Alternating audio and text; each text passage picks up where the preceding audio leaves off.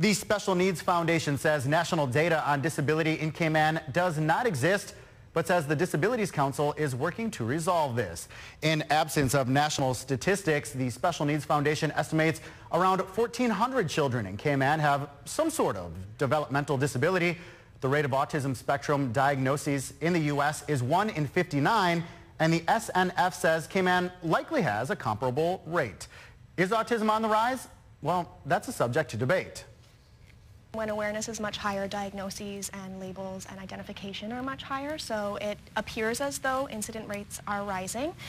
It would be a large discussion to dissect whether that's actually an increase in individuals with spectrum diagnoses or whether it's about awareness. The Autism Society is now a partnership with the SNF, which serves more than 350 families of children with special needs.